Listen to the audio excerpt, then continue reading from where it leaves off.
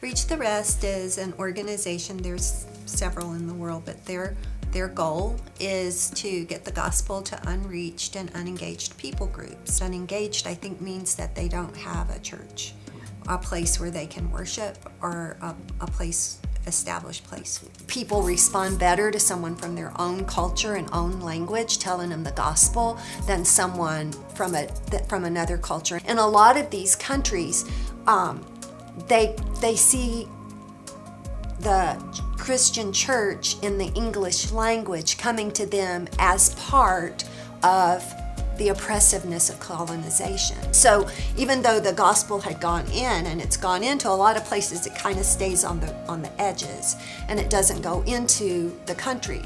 In order for the gospel to go forward the way that we want it to, we need to be reaching the people and not changing the people to look like us. They do like disciple Bible method, which is where they teach them how to, the ones that know how to read, how to take a scripture and read it and ask questions and kind of understand. And then another part of the step was understanding that the 4 fields and the methods that they use are scriptural.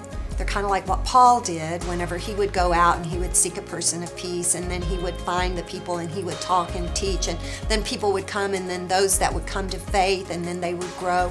You're seeing that it's growing, like the whole movement in Iran. I mean, who did that? Only God could do that. It just seemed to Greg and me that that was worth our time and our money.